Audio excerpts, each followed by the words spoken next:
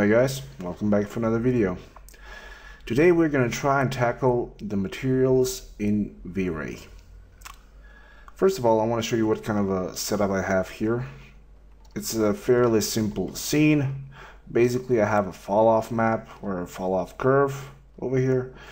I have one HDR image lighting up my scene, and I have one additional extra V-Ray light for reflections for my ball. There we go. We got three cameras. I'm going to use a high camera, press Shift F so I can get into save frames, and there we go. That's the basic layout I have for this setup. Now, before I go in any deeper, I would like to tell you guys to go over on the site on dkcgi.net and check out the actual post for this video, because I really think it's gonna end up being a rather lengthy and informative post. So if you're interested into learning how V-Ray tackles materials, I would really recommend going over there and checking out that post. So let's start over here and go from the beginning. So first things first, open up the material editor. Now, just so that we can visually see what we're gonna be doing, so we don't have to like be re-rendering all the time, I'm gonna go ahead and activate the active shade option. So I'm gonna go F10 so I can open up the render setup. By default, it should be set up on a production render like this. So all you gotta do is click on the little arrow over here and switch it over to active shade mode. Now when I'm in active shade mode, I can choose my output size, which is the render resolution. In this case, it's a 400 by 600. That's okay. I'm gonna go over to V-Ray RT, or the real-time renderer. Now from here, I'm simply gonna come over here, and when it says engine type, I'm going to choose CUDA. This is basically because I have NVIDIA graphic cards. So if you have maybe Radeon or AMD, you might want to go over with OpenCL, or if you don't have any of the fancy graphic cards, you can just try with the CPU. It's going to give you some similar results, but I think that the CUDA is the way to go, especially if you have a NVIDIA card. So I'm going to choose CUDA. I'm going to leave the texture size at 512, which should give me enough resolution for the textures. I'm just going to go ahead and press active shade. Just give it a second until it activates. Here we go. And there we go. As we can see now, we have an active shade in our render. So whatever I do to this material ball is going to reflect right away in our frame buffer. So for example, if I put a green material on it, you can see right away it changes to reflect the changes I've done. Just gonna go back, put it back. All right, so materials. Let's start from the beginning. First thing you want to know for materials when it comes to V-Ray is that even though materials can be quite challenging to tackle down, V-Ray basically categorizes each material into three basic categories, or three basic parameters, and that's diffuse, reflect, and refract. Diffuse is the way that the primary color is going to be showing.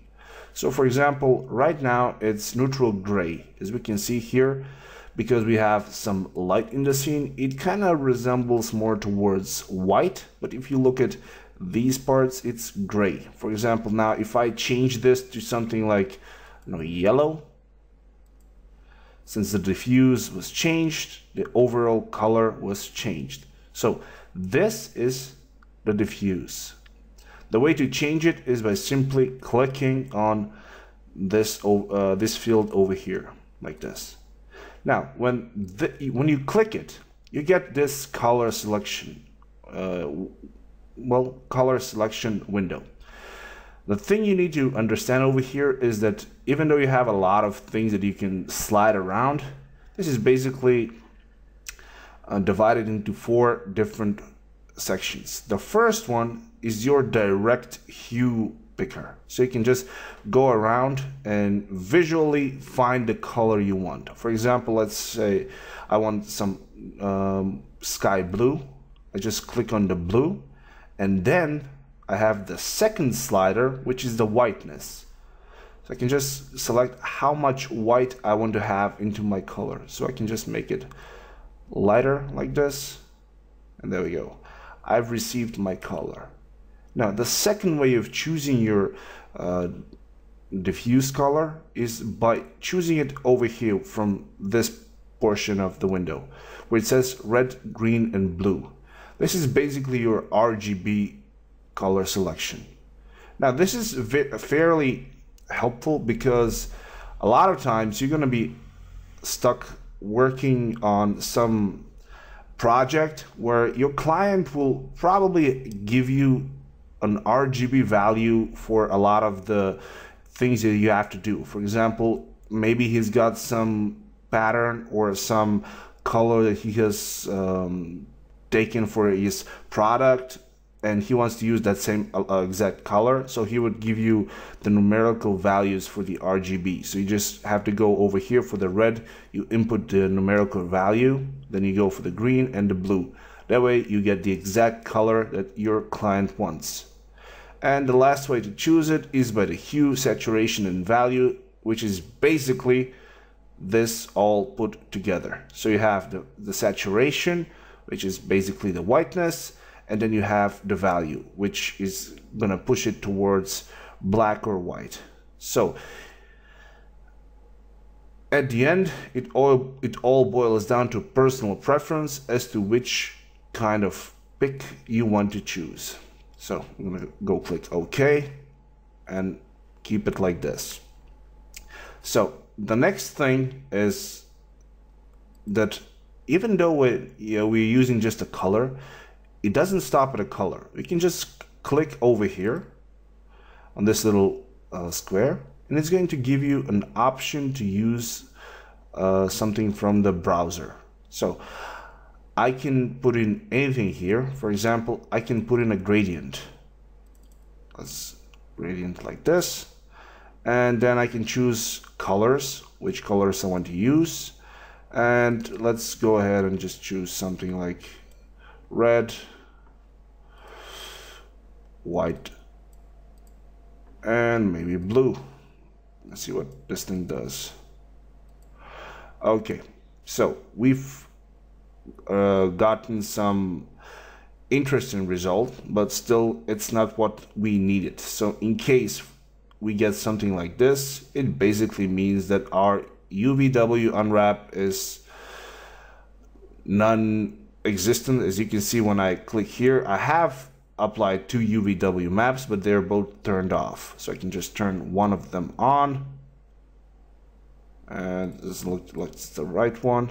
Yeah, this is the right one. Same for the bottom. Let's see.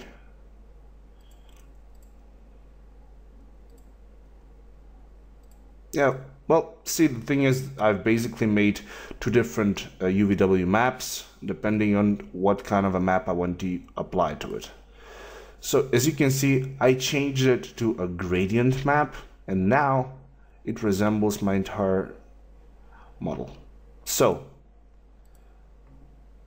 the diffuse, what here is important to remember is the diffuse controls the basic color of your model. So if you want to change the base of the model, you have to change the diffuse. And if you're going to be using a procedural map or maybe even a texture, then you need to have UVW maps applied to your texture. Otherwise, it's not going to look right, and you're going to be stuck with some problems that you're going to have to deal with later on. So now that we saw what the diffuse can do, I'm going to right click here and clear this material. So I want to go over here and choose and make my diffuse something like a dark color, almost black, something like this. Not black, but almost black. All right, so the second thing I want to show you is the reflect option. Now, reflect is quite self-explanatory. It controls how reflective the surface of the material is going to be. So the way to control it is interesting, to say the least, because when you click here, you're basically getting the same color selection. Now the thing here is you want to remember, for example, is you want to probably stay on the black and white portion. Like, for example, you can choose color, but that way your reflections are gonna be colored. So if you just want to retain just the reflection, you want to only work with this slider over here. Now, this slider is basically telling you how reflective your surface is going to be. For example, if it's on black over here, that means that your entire model is non-reflective. While if you scroll it downwards to the bottom, your object is very reflective, which you can see over here. Now we're getting almost a metallic look for this. So this slider is basically controlling it. Is controlling the reflection from 0% to 100%, and this is basically subdivided into 255 units. So you have 255 increments for your reflection. So you can be very precise on how much reflections you want in your material. Now, for now, I'm gonna leave it to something like very reflective, but I really shun away from using a 255, even if it's a very reflective surface. I don't want to go into the extremes. I would probably use something like 250 or so for it, just because sometimes it can make some issues or provide some problems. So in order to get away from issues like that, just don't go over to the extremes of 255. Just go to something like 250. So click OK. All right, now let's see what else we have over here in the reflect portion of the materials. Now the second thing here that's quite important is this reflection glossiness value. By default, it's set up as 1, and this means that, well, at least this parameter is going to control how glossy or how blurred your reflections are going to be. So what this means is when it's set up as 1, it means you have 100% clear reflections. So there is no blurring happening. But for example, if I go and change this to like say 0.9, as you can see right away on the ball over here, all the reflections are starting to get blurrier. This means we're getting about 10% of blurring on the reflections. If we go 0.8, check out what happens here as soon as I press the enter. As you can see, the reflections are getting even blurrier. Now if I go to something like 0.5, now you can barely see any reflections, and all of it has been scattered around, and it's basically showing it a grayed out version of it because it's distributing the entire reflections all over the surface. So this basically goes from 0 to 1.0, whereas in this case with a reflection glossiness of 0.5, we can barely see any reflections. So even though you can go lower, I would never go below 0.5. Even 0.6 is a very strong blurry effect. As you can see, at 0.7 we are going to be able to see something. Yeah, like this, you can see some reflections, but anything below 0.6, it's pointless to go. And another thing that you want to remember, especially when you will be tweaking this parameter, is that when you're working with glossy reflections, they take a lot of time to render. So use with caution, because if you go overboard here, you're gonna end up with very long render times.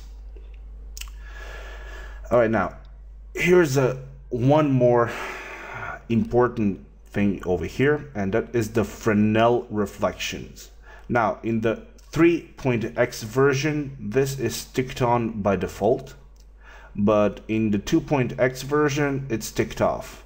And this is what happens when you tick off or on. I'm just gonna put this to back to 0.9 so we can see better. Now I'm gonna tick it off. See what happens here. As soon as I tick this off, there you go.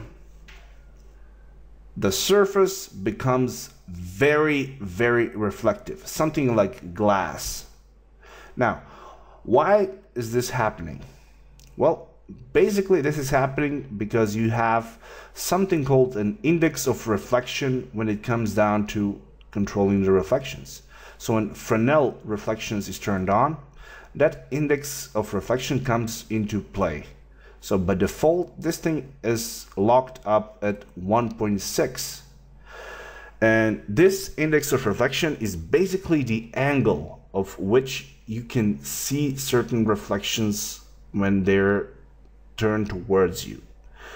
You can find an entire list of different materials and their values for the IOR on Google, or just simply check the post. I'm probably going to leave a link over there to a site or somewhere that you can find a longer list of IOR values for different materials.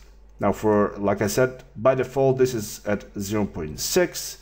If we turn it down to, like, let's say 0.2, we should get a tighter angle in which we're going to be getting reflections. For example, if we lower it down to 1, check what happens with the reflections. They're gone, because at 1 you basically have zero chances to see any reflections because the angle is a dead angle. So with the 0 or 1.1 you can start seeing some reflections. With 2, the angle is much bigger, so you get to see a lot more reflections. With 4, you get even more reflections, and then when you get to something like very high, like 50, you end up basically with the same setup as if you would have no Fresnel reflections. There we go. So when you are working on a scene and you want to have your material be more reflective or catch more reflections, the thing that I've seen most of the times that students do is they crank up the reflection value. Like they go over here and crank this up and expect to see more reflections. No, that's simply wrong. When you click over here and you ramp it up, you're basically controlling the intensity of the reflection. If you want more reflections, you need to increase the angle or the Fresnel IOR, which is this place over here. So let's bring it back to 1.6, and there we go. So before I skip over to Refract, I want to go back and tell you guys one more thing about reflections. Now, we saw that we can control it over here, but what happens if we choose a color? For example, let's choose something like green. We click OK. The thing that we can see over here is that we have green happening in our reflections. Now, this is not the correct way to show it, because basically now, because I'm using the real-time renderer, I'm getting this result. if I were to make a simple render, my reflections are going to be very different. They're going to be more towards getting a result that's going to be very different, because the reflections are going to be lacking all the green color. And that is basically the reason for this, is that when I go over here in the options, we have a thing called energy preservation mode. When this thing is set to RGB, it means whatever color you have in the reflection slot, that color is going to be taken away from the reflections. So instead of getting green reflections, you're going to get reflections that are more, they're going to look more like red or blue. I know this kind of sounds complicated, but I'm going to say it again.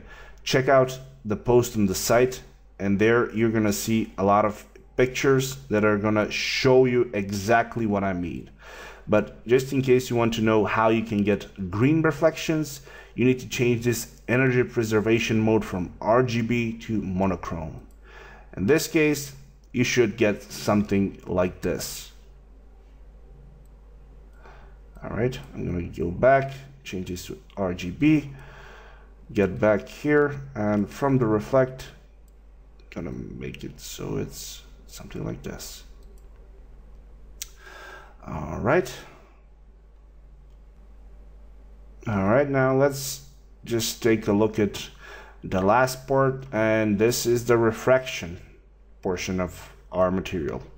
Now if I go over here and click on the refract, I'm going to get the same color picker. Just like with the reflection, when I'm working with refraction, I can control how refractive my material is going to be by sliding this slider. Now, let me just explain what refraction means. Refraction is the ability of a material to let light pass through it, or better known as how visible a certain material is going to be.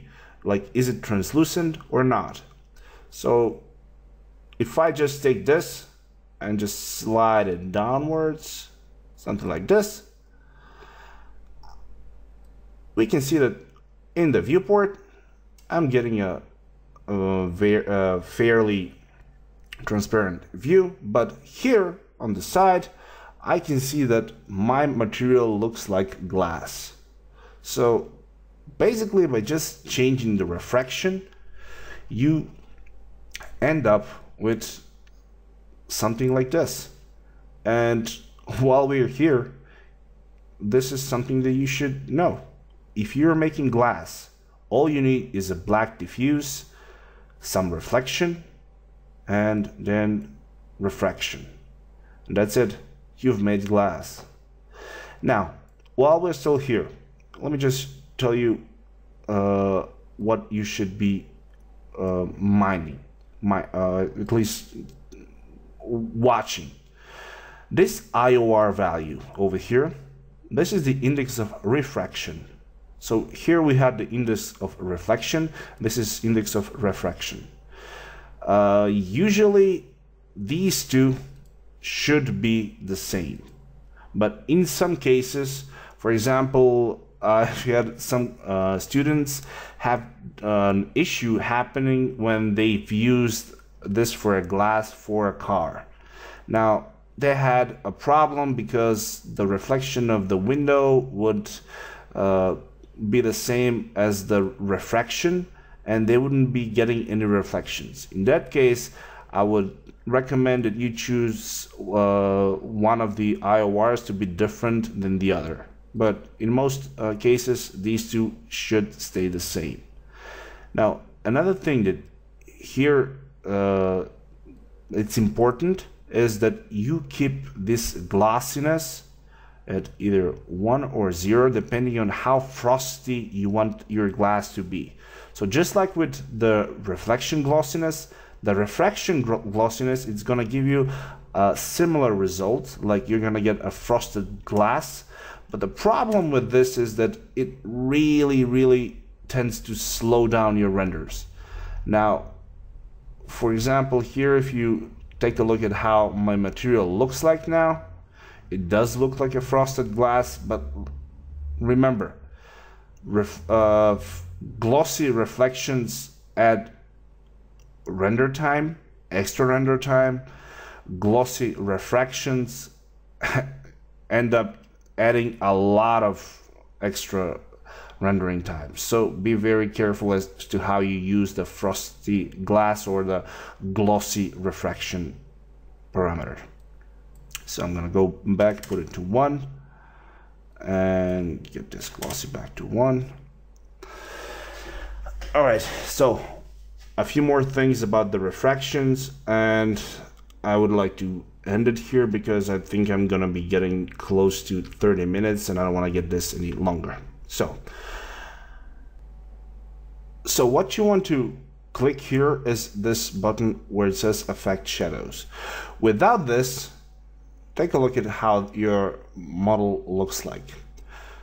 It's basically treating the entire model as an opaque model. So it doesn't treat it like a glass or something like it would let light go through it. Once you click Affect Shadow, just take a look at how this thing changes right away. You click it and instantly it starts resembling glass more realistically. So whenever you're using refraction to make glass or windows, always make sure you tick on Affect Shadows. Now, another thing that's worth mentioning here is this portion over here where it says Fog Color. This is basically going to allow you to color your glass. So click here, choose what kind of color you would like to have your glass. For example, something like pink, like this should work. All right. And there we go. Now we're getting something happening. But this effect is, from what I can see, it's very strong now. Now this multiplier over here, if I go 0.1, now I can see something closer to the color I've chosen. Now the great thing about using color for coming from the fog, opposed to, like, let's say if we add it in the reflect, is that in this case V-Ray is trying to see or intelligently look at your model and see where it's thinner so it can show you a more realistic color, opposed to the thicker parts where the color is darker. So if you have an overlap of, like, let's say 3 or 4 layers, you get a lot more dark colors, which you can see it here. It almost looks like it's black. So if I get this to be even lower, something like, let's say 0.03, this is even better. As you can see it, it's even closer to this color. Let's go even lower, 0. There we go. With the lowest setting, you can get some color into your glass and give it some interesting look on how you want it to look like. Now the last thing I want just to mention before we stop with this video is the BRDF. This is basically going to control how your reflection is going to be shown. You have the Fong, the Blend, the Ward, and the latest with the 3.2 version of V-Ray, it's the GGX, or the Microfast GTR. This is by far the best option to use, especially if you're going to use it on something that has blurry reflections, because depending on the angle at which you're seeing your reflections, as it gets near the edges, the blurring is going to be more pronounced. This is, like I said, a very, very helpful thing, because prior to this, there was a way that you could have accomplished that, but you had to stack the reflections with different fall-off curves.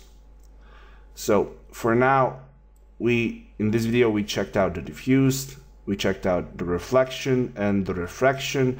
We saw some of the fog color, we saw some of the BRDFs, as well as the energy preservation mode. So since this video is really getting on the long side, I hope you guys liked the video and also you managed to learn something. And again, I'm going to say it again, go over on the site and check out the post.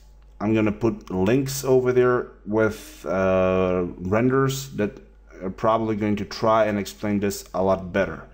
And if you like this video, then like it on YouTube, subscribe, comment, and share it around so you can reach more people. And I'll see you next time.